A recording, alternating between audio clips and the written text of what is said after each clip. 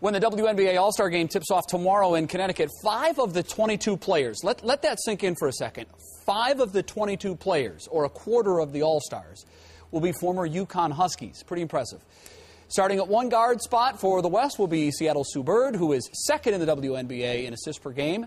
One of the West reserves will be her former UConn teammate, Diana Taurasi, who is second in the WNBA in scoring. And Sue and Diana, together again, like I said, the old band is back together for the All-Star Game, and they are here in Connecticut. It must bring back memories, right, that you guys are here in Connecticut and teammates again. What's it like that you're reunited like that? It's always fun to come back here, you know. I think, like you said, there's 5 of the 22. God, I didn't even realize the odds on that. That's unreal. 25%? That's unreal. Yeah. It really is. No, but always coming back here is great. Being with, you know, the girls that you haven't seen, or the women, I should say, that you haven't seen in a long time, all of us together.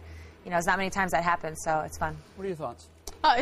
It's great coming back. At the fans, we get to see each other, Coach Oriema, people we probably haven't seen in a while, people we worked with for so long, and you know, there's 5 of us in the All-Star Game, and that just speaks volume of, you know, our program and how ready it gets you to play at the next level. What is the best part for you guys, All-Star Weekend being? What is the best part if you could pick one thing?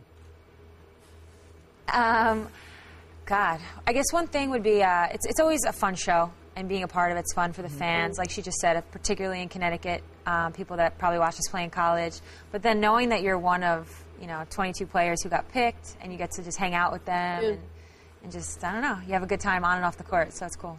For you? I mean, Connecticut's just fun. I mean, the Mohegan Sun's a great little place in the woods where you can have a lot of good times. And, you know, being on the court with the best in the world is always, you know, an honor. So, you know, All-Star games are fun. Gino's done it again. Yeah. I think, has he ever lost in his career? It seems like he just throws undefeated seasons out there like nothing. And last year, the debate was raging about the 0-2 team or this team, and I know you ladies have an opinion on that, and I would desperately love to hear it. I'll let you take this. Diana, you go first. Well, being a part of the 2002 team, it's only a debate to the people who were here. To the people on this couch, there's no questions about it. It's that cut and dried for you. I mean, if you think about the team we had that year, for the, you know, players on the All-Star game this year, Tamika Williams, who, you know, is retired to coach, probably could be an All-Star if she got in shape again. We were a machine. And, I mean, not taking anything away from this team this past year. It'd be a close game, wouldn't it? No. No, it wouldn't be a close game. What are we talking about? What do you think, What's the point differential? Because Sue, come on. You're the point guard. What do you think?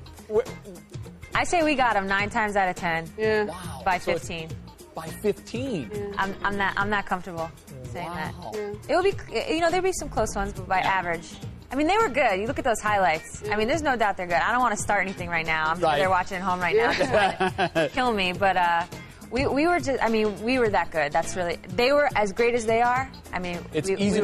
Both teams were great, and that's one thing everybody can agree on.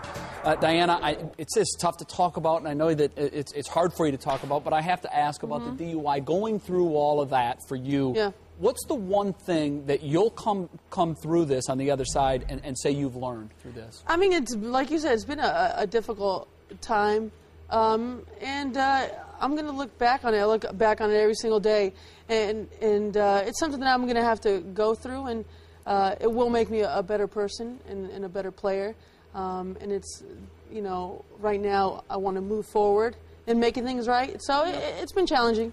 If you and I, if Skip and I were to take on the two of you right now out on the court, see, now you guys would take us. How badly would we lose?